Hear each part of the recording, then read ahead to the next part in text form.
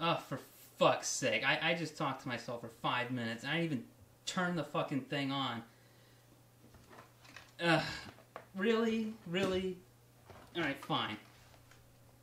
So here's the P99L. It's very light, it feels hollow.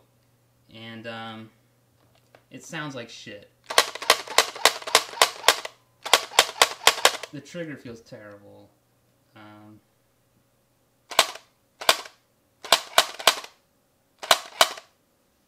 This is an awkward angle. Ugh, it feels terrible.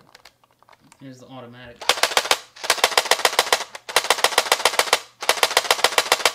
I think it's set to 8 shots. I don't think it's programmable at all. So that's that. And this is the Jolt gun. It's heavy as fuck. It feels like a brick. And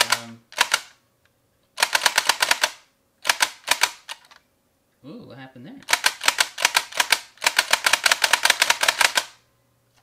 It's still an annoying sound, but at least it doesn't have that hollow, just, ugh, you know? And,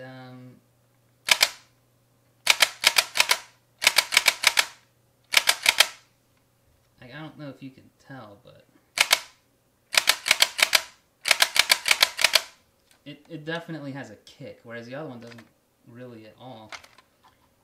And this one is programmable. You could program how many shots until it reloads. I think right now it's set to 6. So let's look at automatic with the 6.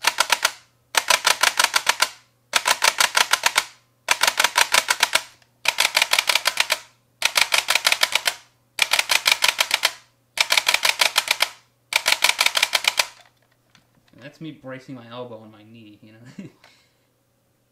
It's pretty sweet. I can see why it's sort of sought after. I got it for $50 though, so pretty cool. I wanna do like a gun for IR with it. But yeah, that's it. I just wanted to show you that because I thought it was interesting.